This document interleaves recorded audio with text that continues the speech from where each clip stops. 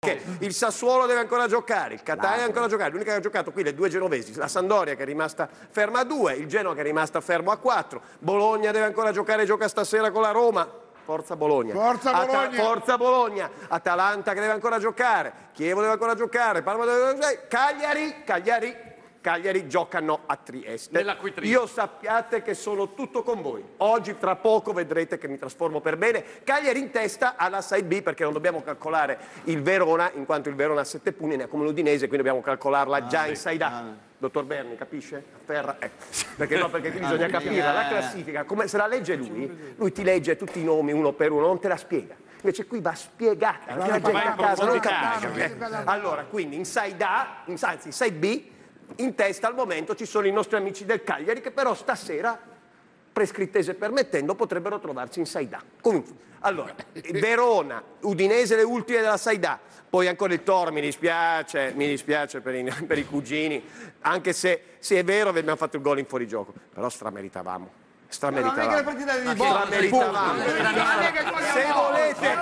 volete rigiocarla, noi siamo sempre pronti. Ma non è che vince i punti, non si fa così. Guarda, talmente menti, sapendo di mentire che ti cade di baffio. Dillo anche tu, Mailing, dillo anche tu. Cioè che se...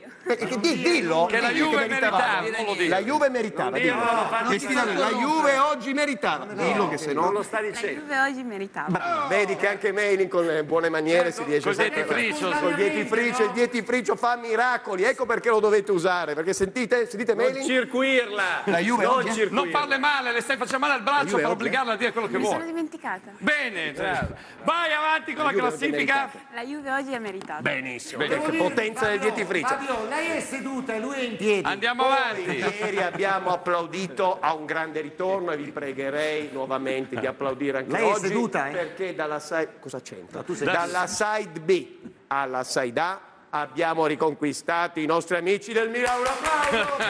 Per la prima volta. Fallo con un po' più convinzione.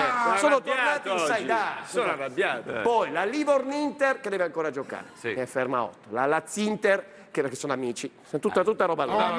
Sono tutti i vari, la Lazio, Livorno-Inter, Lazio. Fiorentina gioca lunedì col Parma, giusto dottor Ordine? Gioca lunedì col Parma, quindi abbiamo ancora prescrittese 13, la vediamo adesso, prescrittese Cagliari, la vediamo adesso. Roma 15. Vado. E siamo tornati nel nostro posto momentaneamente in vetta. Juventus e Napoli, grazie anche a rosicate di tutti voi. Fabio! Bene.